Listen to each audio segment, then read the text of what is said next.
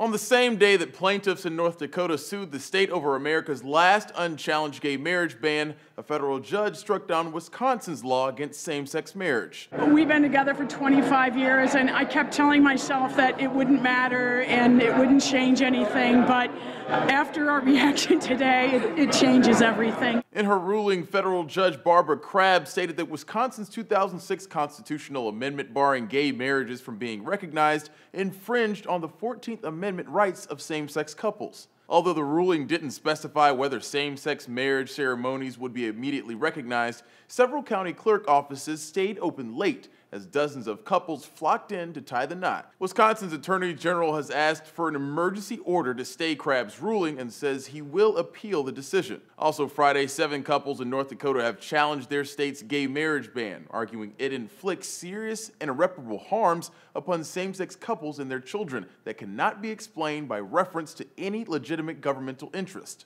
As the Washington Post points out, every state has now had their ban on gay marriage overturned or challenged in court.